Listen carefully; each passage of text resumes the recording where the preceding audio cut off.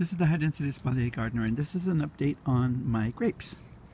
I just went through and pruned back about 3 weeks worth of growth, and it seemed as if I was taking off as much as is still there.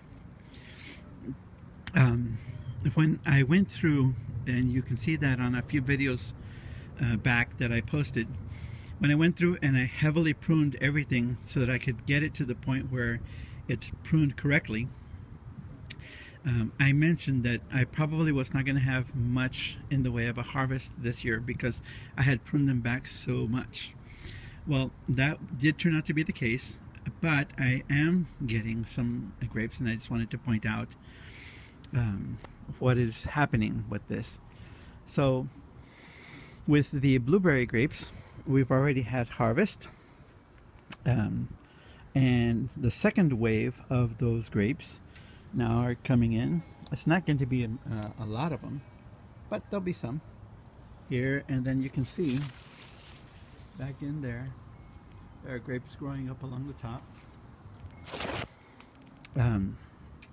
So we will have from the blueberry maybe a dozen little bunches, including the ones we've already harvested.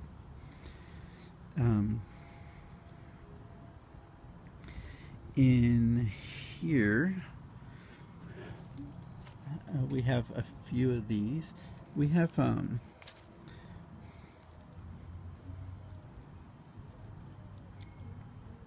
the Merlot gave quite a lot of grapes.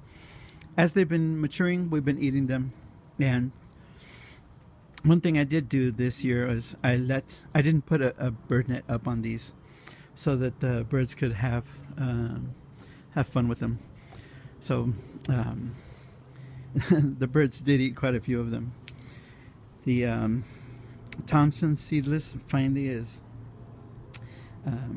growing out, and the Venus here is one of those that gives grapes in the summer, the fall. So those are now starting to come out here. But it's not a lot. And let's see, with the Cabernet grapes, have a lot of the little grapes coming out, and a lot of them up on top here, and it goes in that way as well. Yes, quite a lot of the little grapes are already coming out. What's really weird is normally the grapes come out on the bottom, but in this case, for some reason, the Cabernets are all coming out on top. It's kind of odd.